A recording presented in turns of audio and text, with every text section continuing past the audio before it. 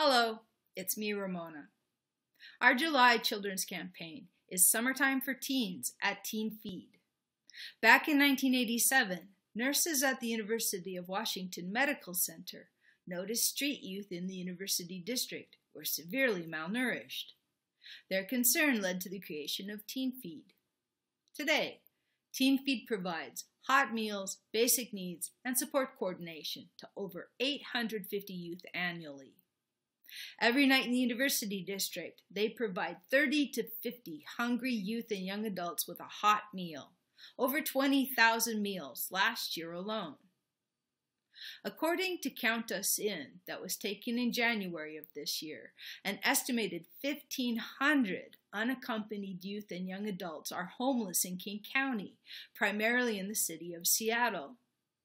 43% reported a history of domestic violence as a primary cause of their homelessness.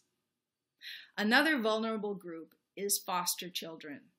29% of youth counted became homeless after spending time in foster care. In winter, we focus on keeping them warm, but our 90-degree summer days present different challenges. This month, a $10 contribution can purchase water bottles to keep 2 youth hydrated. A $20 contribution can provide basic needs like underwear or a sports bra to a young person experiencing homelessness.